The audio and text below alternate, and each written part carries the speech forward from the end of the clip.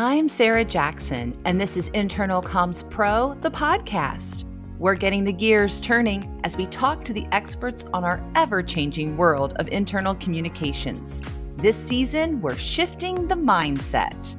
The work we're doing to coordinate across the company and, taking in all the information from the experts that are external to us was really paying off because people felt every day when they got their daily newsletter that they were actually getting the most up-to-date information. Our strategy's always been to, put it out there multiple places so it's easier for them to find it and they'll get it where they need it.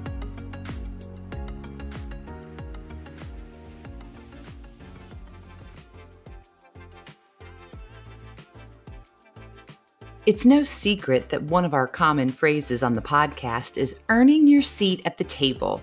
It's safe to say that when COVID arrived, some of those seats may have been scrambled.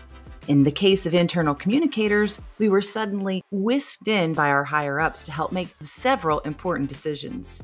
For many, it's been a great opportunity to claim that seat. But what can you do now to keep it? Our topic for this week is executive communications, and our guest has plenty of experience with getting her foot in the door. Jen Hall is the Internal Communications Director at Novant Health, and her team had an interesting situation to work through. Being in the field of healthcare, Novant Health has employees both working from home and on the front lines during the pandemic. The way important news was communicated couldn't be done the same way for both groups. And in this episode, Jen explains how she was able to deliver effective communication to her fellow employees by delivering effective communication to her executives. Let's listen in. Our listeners have really wanted to hear about this topic that we're going to be talking about on executive communication. And I know we're going to get involved into the conversation with that and maybe even talk about some current trends. But let's just start off. Tell us your backstory. How'd you get involved in this crazy world of internal communications? It's actually kind of funny because it was a little less than deliberate. I'm actually an English major, and then I did my grad school with professional writing. So I started off editing military manuals for a government contractor. So it's kind of funny. I just stumbled into this one day because someone in our communications department where I was working went on maternity leave, and they asked if I could, fill in and do a couple things for newsletters and whatnot while she was out. And I quickly fell in love with the different genre and the different type of topic. It was very, very different to go from, editing for military manuals and then suddenly being working on, human interest stories and employee spotlights and other things that were just a little bit easier to relate to, a little less dire for sure. So yeah, gosh, that was 15 years ago now. And I've kind of just been in communications ever since. Tell me a little bit about the organization you work for, how big, how many employees? Sure. I work for Novant Health, which is primarily in North Carolina. We're dual headquartered in Winston-Salem and in Charlotte. We've got about 35,000 employees, mostly North Carolina, like I said, extending from the middle of the state out to the coast. We've got some partners out there on the coast as well. We've got, I think about 15 medical centers, and we've got nearly 600, I think, clinics at this point.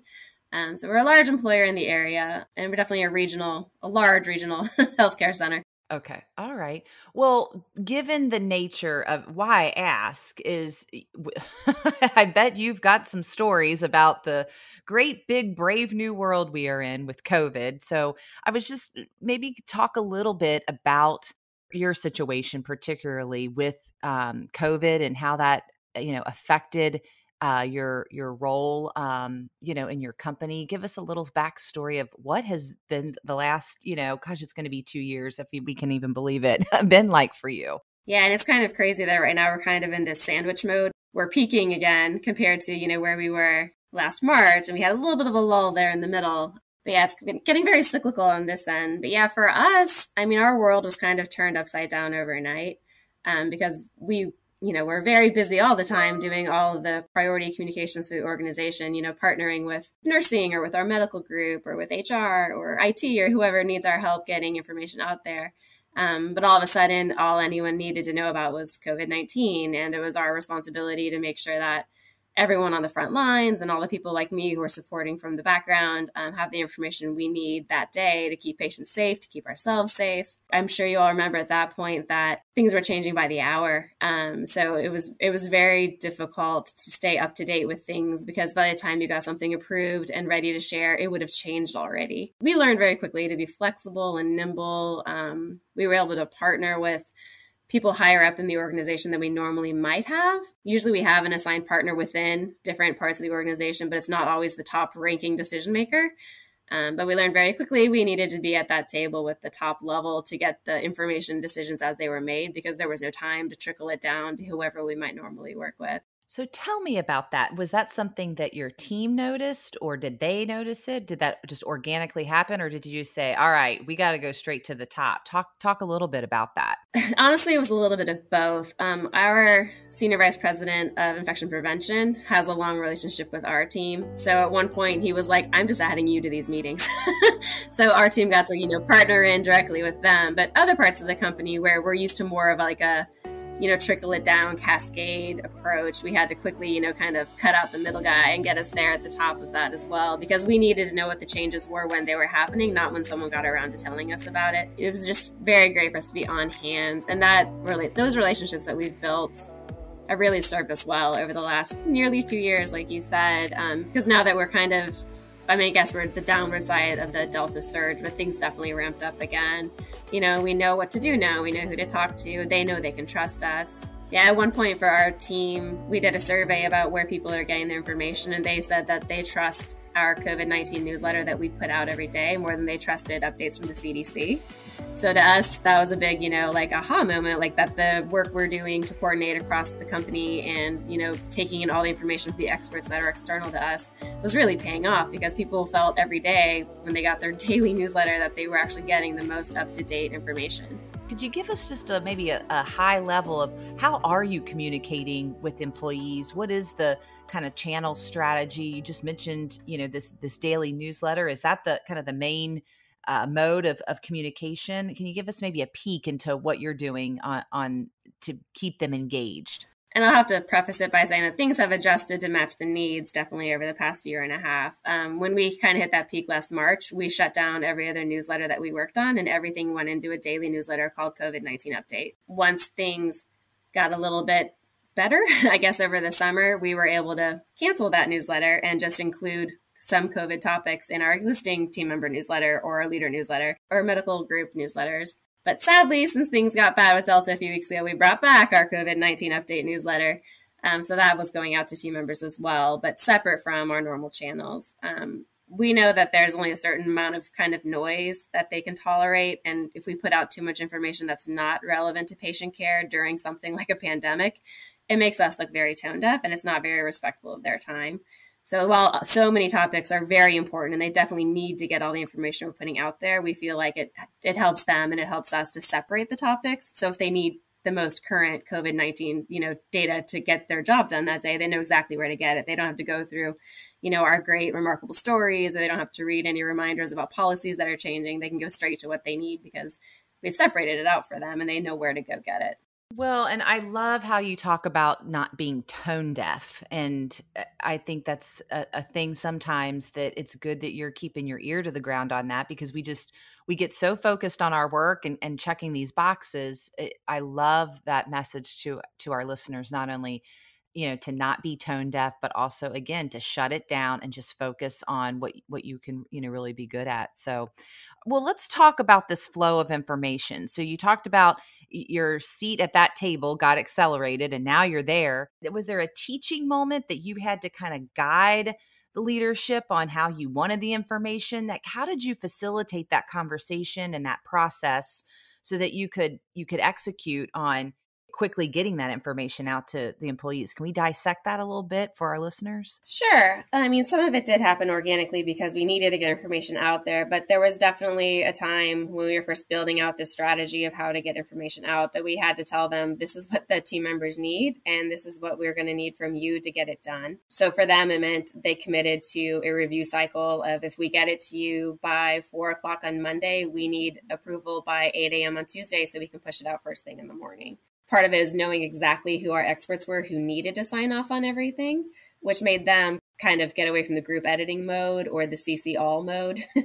I'm sure you've seen that with other organizations, but there kind of seems to be an over evaluation or an extended review process because everyone wants to give everyone a chance to weigh in. And when you're in a pandemic with, daily or more update requirements, you can't really let everyone have a seat at that table. You need to kind of have your designated expert who can review and approve.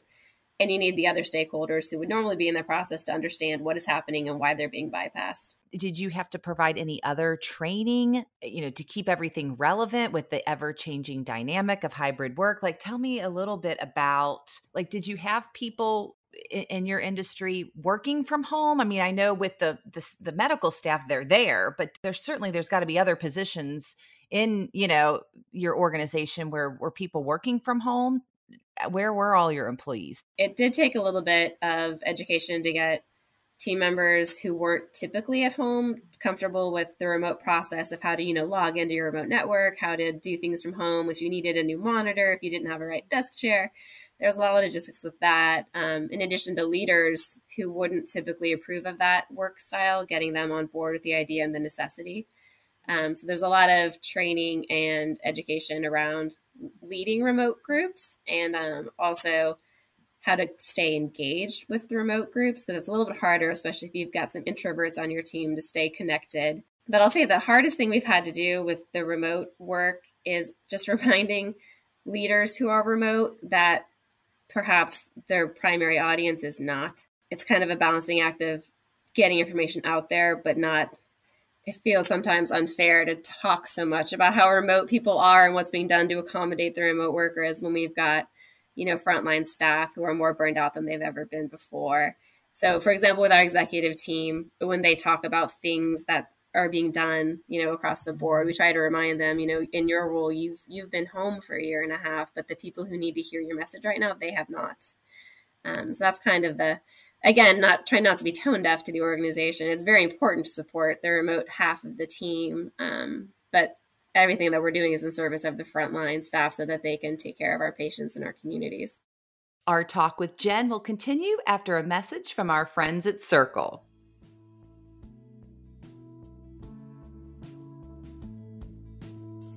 We all know there's a large shift happening where employees are trading their cubicles for their kitchen tables. There's a big question that we're all trying to solve. How can we keep our remote workforce truly engaged and informed? Our sponsor, Circle, has developed the Broadcast Suite to help internal communicators send the right message at the right time. Through intelligent cross-channel, Broadcast curates a connected experience for each employee across all their most valuable channels: email, SharePoint, Teams. There's even an option to launch an employee mobile app. Head on over to circle.com/ICP. That's CERKL.com/ICP to learn how the Broadcast Suite engages deskless workers worldwide. Welcome back. In this next part, Jen breaks down how she went about helping leadership keep consistent communication and the processes she helped set in place. Let's dive back in.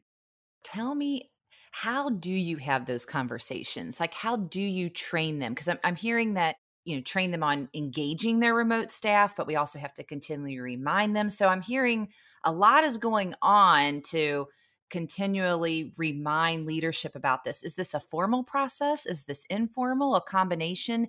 How do you actually train them on so that they can be successful and not tone deaf? Yeah, I would say it's a combination of things. When we talk about just, giving people the tools they need to lead remote teams, we typically just do that through our leader newsletter that we send out once a week. We'll include engagement guides or, fun ideas to, have an icebreaker at the beginning of a meeting.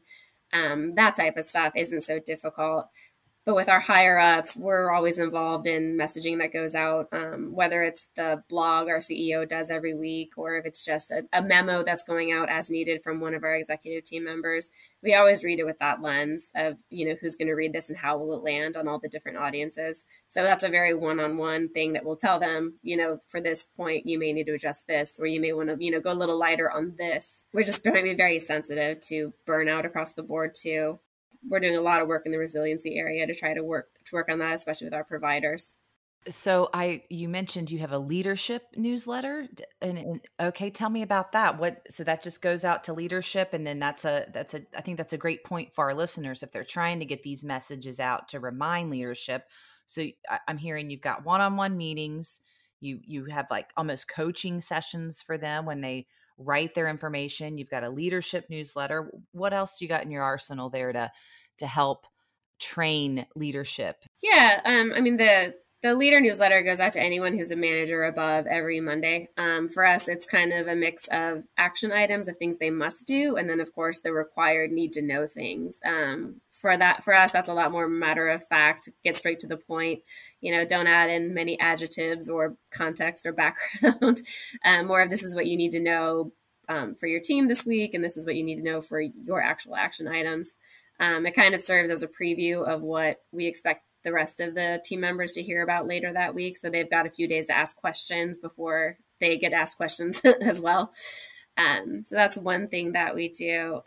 There's a lot being done at the vice president and above level. They have retreats that are always very focused with an agenda on, strategy for the organization, HR leadership updates, that type of work. I would never go to an architect and say, hey, let me look at that blueprint for you. But sometimes, people will always think that everybody kind of knows how to do internal comms. And there's a bit of, they're being coy about it. But did you have to gain respect and trust? Because like I said, what I'm hearing you say is like, no, we're the experts and they see us as such. But how did you get there to get that? Well, yeah, I mean, there's several ways to answer that one, but I mean, in a nutshell, we've just been able to forge partnerships with the key stakeholders across the company. So our leader of our medical group meets with our team member who's assigned to medical group communications frequently, and they outline the strategy and they get on board before we do anything. So we're in constant contact with any of these leaders who need to get information out. And once you have the top level saying this is how we do things, typically everyone else is comfortable with whatever you're proposing. And of course, we have a whole different relationship with our medical staff, which would be another whole thing, but it just depends who they are. And we know that we can't reach everyone with the same method. And our goal has always been, or our strategy has always been to, put it out there multiple places so it's easier for them to find it and they'll get it where they need it. But yeah, it all comes back to just the strategic partnerships. If you work closely with the people who have decision rights and they can explain to you where they think a need is, and you can help brainstorm and develop the solutions, once you have that buy-in and that partnership, it's a good deal. Yeah, it sounds like an amazing place to work and to operate. Jen, when you look back over this journey with COVID, is there anything that you can share? I know I always ask for what was one really great idea that you loved, and then I like to ask for maybe a not so successful one, because that's where we learn. I don't know if you can share, but as you kind of reflect, what's been your biggest learning of the best ideas and worst idea? This may sound odd, but working in some gamification has actually been a great idea and a great success. Yeah, and it sounds kind of counterintuitive to everything I also said about being tone deaf and, making sure that they don't have anything more to do. But early on in the vaccine journey, when we were trying to help dispel some myths that were out there, we just put together a 10-question quiz that people could go through and earn badges for, how well they do. It's been one of the most successful things we've done engagement-wise in a couple of years, which is great to see. So just that quick, go test your knowledge BuzzFeed type quiz, that's proved to be a very quick and apparently very satisfying experience for our team members compared to, just reading paragraphs and paragraphs of content or an FAQ. So that was a good win for our team that we repeated in other ways as well. Just more engagement, and you get something out of it at the end, not necessarily just reading text. Yeah, we did an episode on gamification, so I'm glad to get a practical example of that. I love that. All right, tell me about something that was a big bomb or an epic fail. You got one of those for me? I'm not sure if I call it an epic fail, but we've had some things not go how we expected. Again, back to vaccines, because that's been more than half of the COVID journey as well. We were trying to make a very simple, a yes to the vaccine is a yes to, and then, fill in the blank. And we were trying to remind people of daily things that they might be missing that they could get back to. So we had, over 50 of them because they would change every week, just little reasons that may resonate with different audiences for whatever reason. And 99% of them were great, but there were 2 that people responded very negatively that surprised us. We were 1 week reminding people all the things they could actually get for free because, that was a great motivator at the beginning. And we got backlash for mentioning donuts because you could go get a free donut with your vaccine card. They said that was very inappropriate for a healthcare company.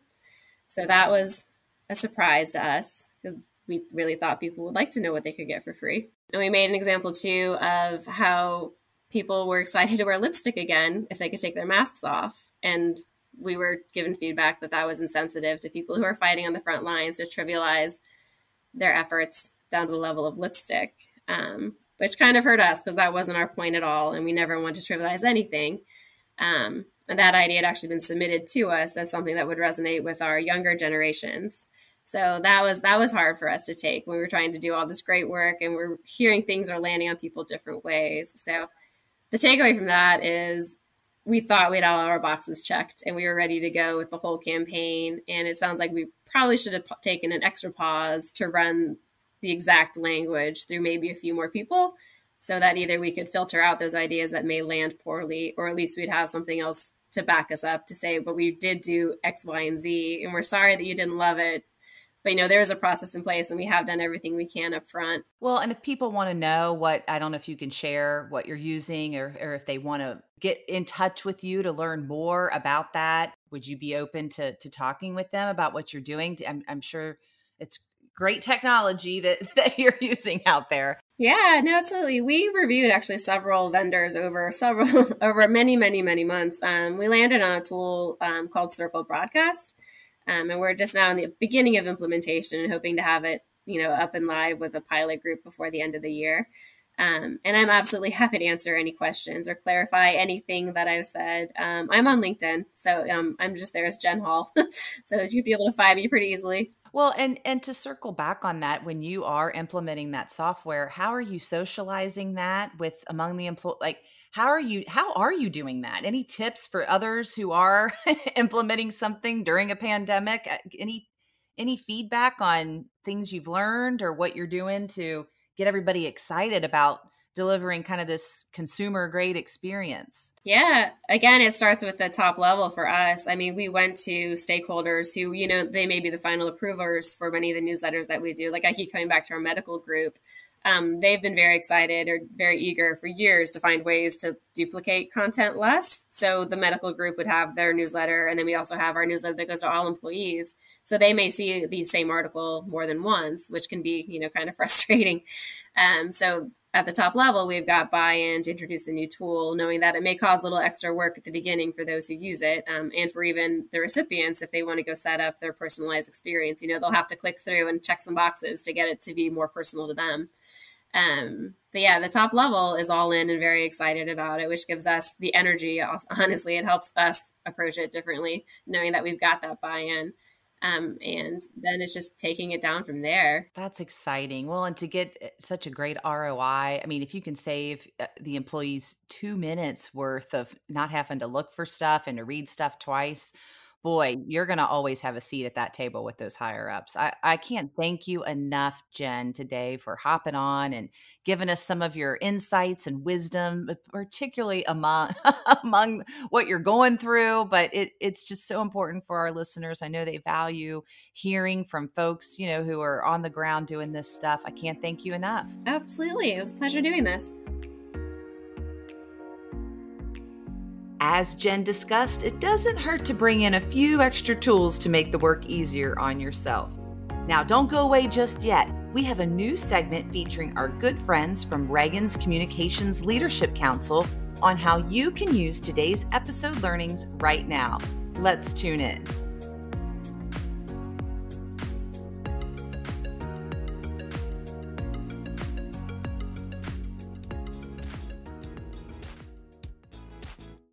I'm Mandy Zaransky-Hurst, Chief Operating Officer at Ragan Communications and Head of Leadership Councils. Today, I have the privilege of talking with Susan Donlan, Chief Communications Officer at KeyBank. She's also a member of Ragan's Communications Leadership Council, an exclusive membership for senior level communicators and their teams, offering best practice sharing, networking, and team training, along with a lot of high-level communications, peer-to-peer networking and sharing, which is so important, especially in these times. The last year and a half has been unique, has it not, Susan? That's one word for it. Definitely, it rings true. Yes. In manager communications, which is what we're going to talk about today, have been so important for so many reasons, in the last year and a half especially. Susan, I'd love for us to start by you telling us a bit about your role as Chief Communications Officer at KeyBank, and then your philosophy on manager comms. Sure. So I lead communications at Key. Manager communications, definitely an important part of our internal employee communications approach. And you're right to call out the last year. I mean, I think it really brought to light to us, just how much we rely on our managers to get messages out and to keep our population informed. We have about 3,000 managers at Key. Managing their team is an important part of what they do, but we know they have a lot of other things on their plates as well. So our philosophy is to make it as easy as we can and predictable. So we put out a manager communication where we bundle together a lot of information, all the information they'll need to help lead their teams every Monday morning. They can reliably know what's coming to them. It's got what they need. We make the content very snackable. We didn't coin that phrase, but we love it. We really want to give people the ability to glance through and then click to go deeper. And if we do share additional information, they can click and go to our intranet to get more details. But we really try to make it packaged, visual, easy to consume, and importantly, easy to share with their teams. There's been so much pressure on the managers and senior leaders to get many, many important messages out. While, I've mentioned challenges, there have also been opportunities to strengthen culture via good manager communication. What are your thoughts there? Do you have examples of how good manager communication has really helped to strengthen the culture of Key during such a trying time? Yeah, I mean, that was our experience. It was challenging. Definitely don't want to minimize that. I think all of us had crisis plans. Most of us had a page on pandemics in them, but none of us could imagine just, how quickly the landscape changed, how much we would be reacting to, changing dynamics, implementing policies and making changes, sending people home, changing workplaces. We were doing that on the fly, and none of us really had a playbook for that. And managers were dealing, not just with what their teams needed, but they were living through it themselves.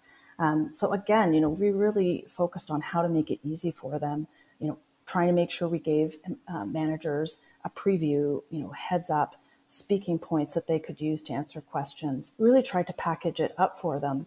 But what we found is that, by paying so much attention to the details and the little things, answering the questions that they had, but then also empowering them to help their teams. We at Key, really led or focused through the pandemic by taking a people-first approach. And I think most companies did that. But, by bringing that to life and really empowering managers to help their teams through this, to have flexibility, we empowered them to also help clients. Let's pivot from manager comms to leader comms. And there's a lot of overlap there. But as a leader yourself, being, Key's Chief Communications Officer, how have you helped the other C-suiters who aren't communications professionals better connect at all levels of the company? Yeah, I mean, I think, we've all worked with leaders who are just natural communicators and get it and are just great at doing it in what appears to be almost an effortless manner. But many leaders were never kind of taught that, and it doesn't come as natural to them. So I always, try to think about my job when it comes to leadership communications. My job and my team's job is to try to help our leaders be the best leaders that they can be, but not for their own sake, for all of our sakes. If I look at our CEO who has 17,000 people who are kind of looking to him for, vision and inspiration and guidance, that's a lot on his shoulders, but, we will all benefit by him being the best leader he can be. Now, fortunately, I'm blessed that he is someone who just instinctively gets how important communications are. And he's willing to try things, which I think is really important, because not everything you try is going to work. But, for example, we leveraged video a lot more than we would usually do, because I usually am kind of more of a less is more and more sparing on video. But during the pandemic, we used it a lot because we would typically have our leaders out in the markets, seeing teammates and clients, and we weren't able to do that. So we did a lot more video, and we tried to keep the video really light, and to allow people to kind of see different sides of leaders. Initially with our CO, we were doing one a week. And these were not fancy videos because we were doing them over, Zoom recordings because we were all virtual.